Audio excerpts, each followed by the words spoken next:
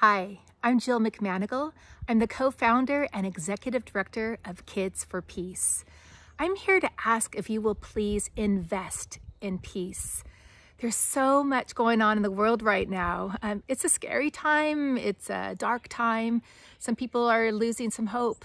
But at Kids for Peace, we never give up. We know that peace is possible as long as we commit to it, invest in it, and work towards it. So in this season of giving, I'm asking if you will please consider helping us support our 20 million youth as they work to create a better, brighter world for everyone. 17 years ago, I co-founded Kids for Peace with my amazing peace partner, Danielle Graham. We were brought together over a Gandhi pin, and Gandhi has a quote that lasts forever in our history of Kids for Peace. He said, "If we are to achieve lasting peace, we must begin with the children."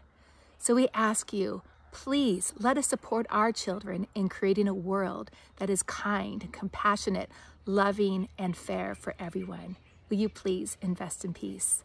Thank you so much.